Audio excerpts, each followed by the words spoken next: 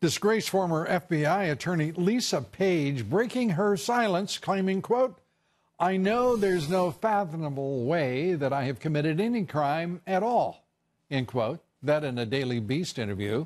President Trump had a response. He tweeted this: when Lisa Page, the lover of Peter Strzok, talks about being crushed and how innocent she is, ask her to read Peter's insurance policy text to her just in case Hillary loses. Also, why were the lovers' text messages scrubbed after he left Mueller? Where are they, Lisa? Well, joining us tonight, Heritage Foundation Senior Legal Fellow, former Department of Justice Attorney, Hans Von Spakovsky. Hans, great to have you here. Nice to be here. Here in New York. Let's start with, suddenly we have a new victim in all of this. It's one of the, what we sort of deemed the perps in this, Lisa Page. Yeah, I don't know why anybody would consider her a victim. I mean, look, there's a reason she's no longer working at the FBI, and it's because of the unprofessionalism she showed and the partisan bias she showed when she was working there. And remember, at one point she was removed from the investigation of the Clinton email. So she's not really a victim. She brought what she got on herself. But, you know, so many have committed offenses against law, against regulation in the FBI and the Justice Department. In point of fact, it's all sitting there in what's unredacted in text, in the testimony, depositions. It goes on. And none of them have been held accountable. Whether you're talking about McCabe, whether you're talking about Comey, whether you're talking about, you go down the list. To me, it is just mind-boggling to consider that these people are going to go free, as it now appears they are, of any responsibility for their heinous actions against this president and the United States government.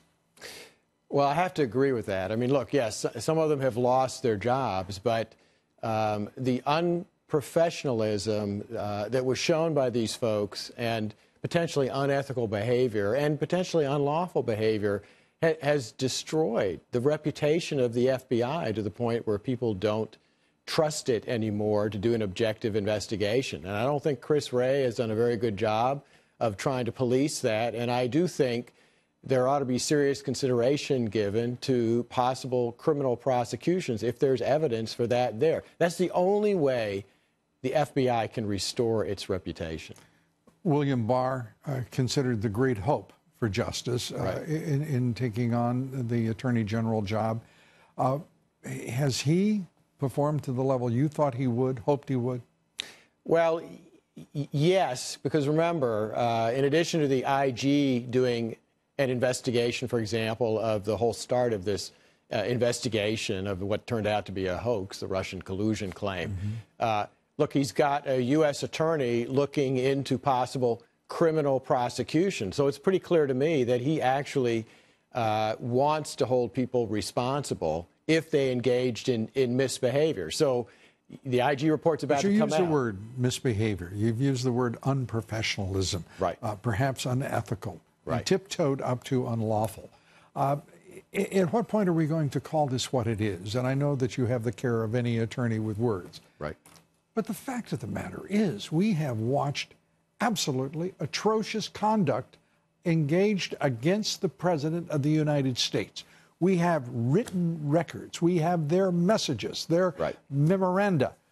By the way, where the heck are the scope memos? Can you tell me? 3 of them written. Yeah, I don't know why that hasn't been released yet. It just underlies the entire attempt to overthrow this president through a special counsel that was a contrivance in itself, that act to try to create a special counsel. And the American people still don't have it, and no one mentions it, no one talks about it. What are we doing here? How can we ever have confidence in this government or this Justice Department or this FBI again when everyone is so, so forgetful about what really does matter here? And that's who is guilty against this affront to the Constitution.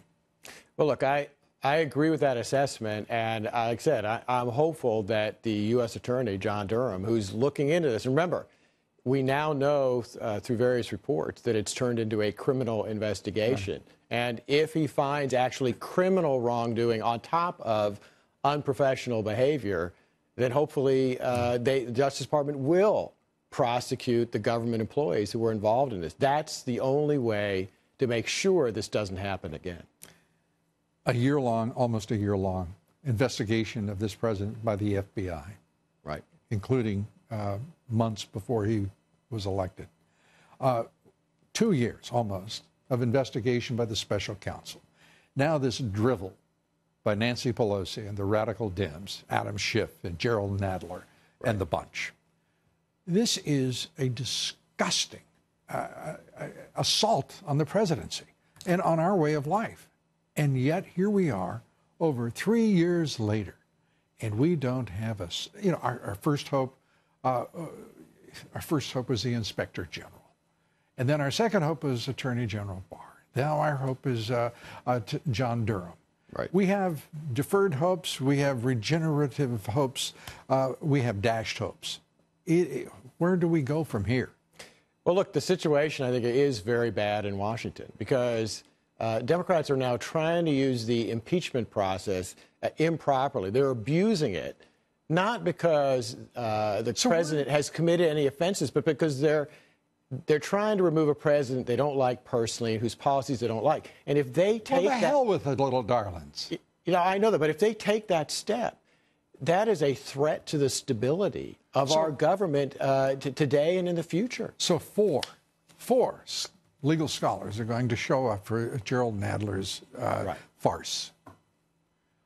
And do you think a single one of them will have the guts to say that this is an affront to the Constitution?